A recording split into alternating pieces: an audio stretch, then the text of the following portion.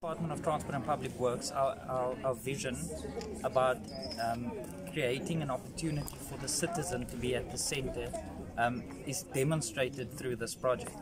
The Provincial Sustainable Transport Project is taking resources and opportunities to the communities, and this project today is a clear indication of what this department is trying to achieve by bringing opportunities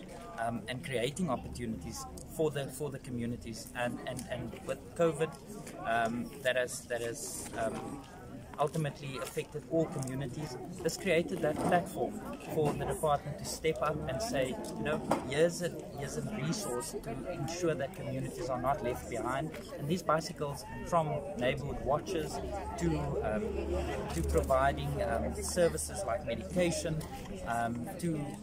organizations being able to use it to get to their members, is an ideal opportunity for government to work in synergy with communities to ultimately ensure that we create